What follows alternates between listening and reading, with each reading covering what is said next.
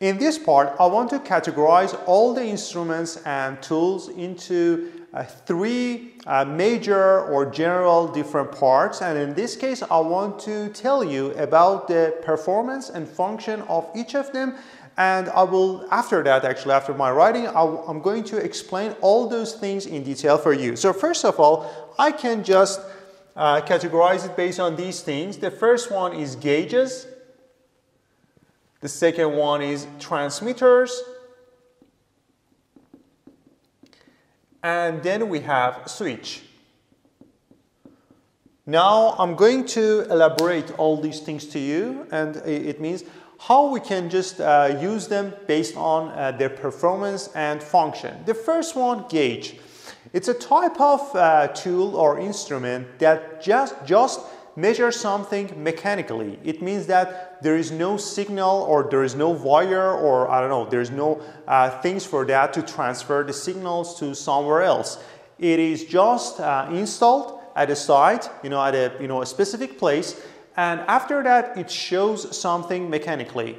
In broad terms, I can just tell you that it has just some kind of pointer, and based on the changes of the fluids related to physical parameters of fluids such as pressure, temperature, and things like that, the pointer is gonna actually move forward or backward.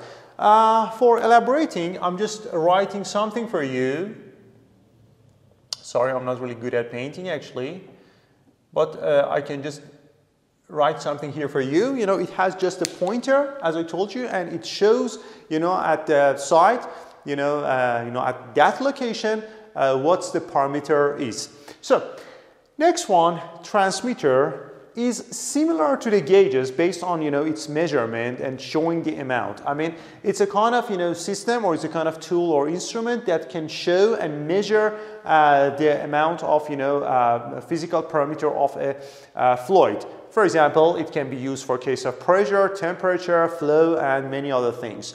Apart from the thing that I told you, I can just mention this item as well. This one has some cables or wires to transfer the signals to somewhere else. I mean, control room. It means that after measuring and detecting the amount of physical parameter at the site, this one is able to send a signal to somewhere else.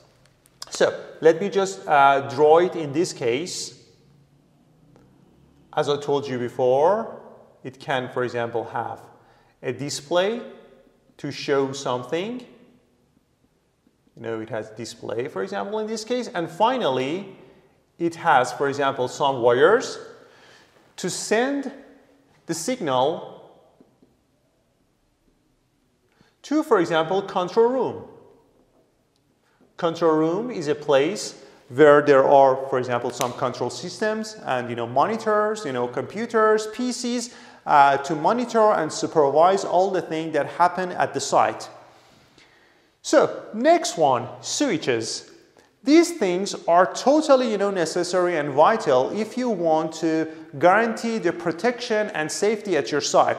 Just imagine there is a drum or there is a vessel in which, for example, you have some fluids such as crude oil or I don't know, other types of things. Just imagine this drum is going to be pressurized. So that's for sure.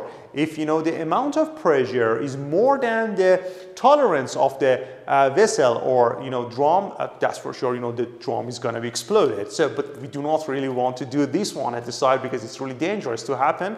So for sure we need to have some switches for case of protection, which are always used and installed at the top of the vessel or drum. That's for sure they have some types of set points. Just imagine, for example, 10 bar, and that's for sure when the service pressure is going to be reached to 10 bar, you can find an alarm from this device which is sent to control system, and in this case the operators will be notified or will be announced or will be alerted about the things that happen at the site.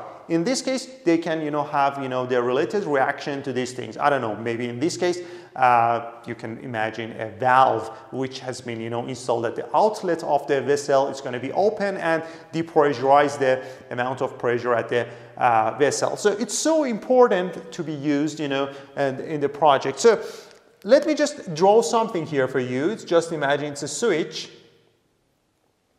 There have, some wires again. And again, let me just change my color. Write some things in red color. We have signal. And that's for sure. It's going to be transferred to the control room to notify and announce operator about the things that happen, at the site. So, back to the things and, compare all these three items with each other. You can find that, gauge doesn't have any signal, as I told you before, because, it is just measured mechanically, but these two things have some signals. Maybe one of the most important questions that may shape for you here is that, okay, what's the signal? It means that how we can transfer the related data of these devices into control room. So here, I want to categorize the related signal for you